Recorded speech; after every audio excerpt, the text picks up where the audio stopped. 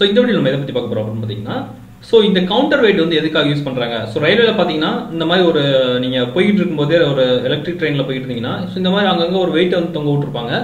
So இந்த வெயிட்டுக்கு எதுக்கு, so இந்த வெயிட்டுக்கு பின்னாடி என்ன ரீசன் இருக்கு அப்படின்ற பற்றி இந்த வீடியோ நம்ம புதுசாக பார்க்க போனோம்பா. புதுசாக வேறு நண்பர்கள் யாரும் நம்ம வீடியோ பார்க்குறவங்களா நம்ம வீடியோ சேனல் சப்ஸ்கிரைப் பண்ண மறந்துடாதீங்க. உங்களுக்கு இந்த மாதிரி நிறைய டெக்னிக்கல் வீடியோஸ் தினம் காத்திருக்குது.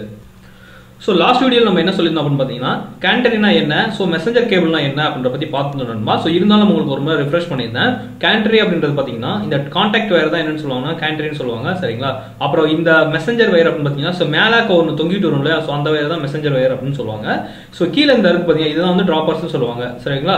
இப்போ என்ன கண்டிஷன் ஆயிடுது அப்படின்னு பார்த்தீங்கன்னா, ஸோ இதெல்லாம் நம்ம அரேஞ்ச் பண்ணியாச்சுப்பா, சரிங்களா? ஸோ சில கண்டிஷனில் பார்த்தீங்கன்னா இதோட லென்த் வந்து அதிகமாக இருக்கு. ஸோ இதில் லென்த் அதிகமாக இருக்கிறதுனால ஸோ மழையோ நல்ல தூசியோ வந்து பார்த்தீங்கன்னா, சப்போஸ் இந்த பேண்டாகிராஃப் கார்பனோ என்ன ஆகும் பார்த்தீங்கன்னா, ஸோ பெரும்பாலும் பார்த்தீங்கன்னா உங்களுக்கு நல்லாவே தெரியும் காப்பர் கேபிள்ஸ்லாம் எப்படி இருக்கும் அப்படின்னு பார்த்தீங்கன்னா, அந்த மாதிரி உங்களுக்கு ட்விஸ்டட் பேர் அது என்னன்னு பார்த்தீங்கன்னா உங்களுக்கு வந்து சின்ன ஸ்டாண்ட்ஸாக இருக்கும்.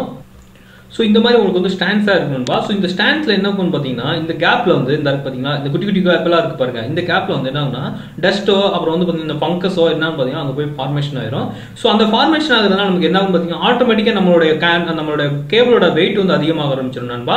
ஸோ அந்த நேரத்தில் வந்து நம்ம வந்து என்ன பண்ணிருப்போம்னா, ட்ராப்பர்ஸ்லாம் இப்போ எந்த கண்டிஷனில் நம்ம டிசைன் பண்ணி போட்டிருப்போம்னா, அதை வந்து ஒரு இனிஷியலான கண்டிஷனில் அதோட டென்சைல் எவ்வளோ இருக்கோ அதெல்லாம் நம்ம கால்குலேட் பண்ணி தான் அந்த ட்ராப்பர்ஸ் வந்து இறக்கிருப்பாங்க. ஆனால் ரன்னிங் கண்டிஷனில் பார்த்தீங்கன்னா டியூ டு அந்த எக்ஸ்டர்னல் என்வைரன்மெண்ட்னால நமக்கு என்ன ஆகும் பார்த்தீங்கன்னா, இந்த கேபிள்ல இந்த குட்டி இந்த இடத்துல வந்து சாக் விழ ஆரம்பிச்சிடும், புரியுதுங்களா?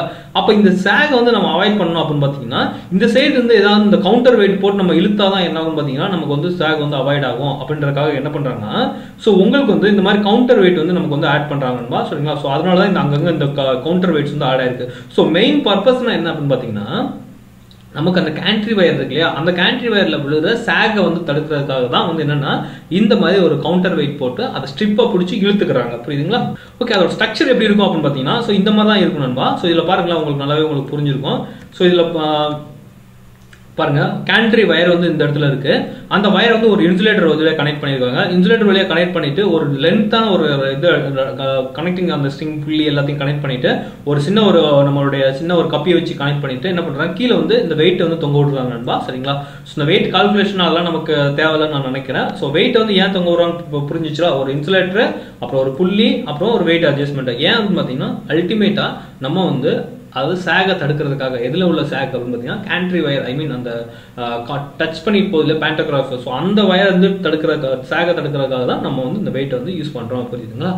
ஓகே நண்பா, ஸோ அவ்வளோதான் இந்த வீடியோ. ஸோ அடுத்து இந்த மாதிரி உங்களுக்கு ஏதாவது வீடியோஸ் வேணும் நீங்கள் கமெண்ட் பண்ணுங்க. நீங்கள் அதிகமாக கமெண்ட் பண்ணால் மட்டும் தான் வந்து என்னால் நிறைய வீடியோஸ் வந்து என்னால் தர முடியும். ஸோ கீழே டிஸ்கிரிப்ஷனில் கொடுத்த வெப்சைட்குள்ளே போயிட்டு நீங்கள் நிறைய விஷயங்கள் நீங்கள் படிச்சு பாருங்க. அந்த வெப்சைட் பேர் electricalforyou.net. ஓகே நண்பா, பாய். நம்ம அடுத்த வீடியோவில் சந்திக்கலாம்.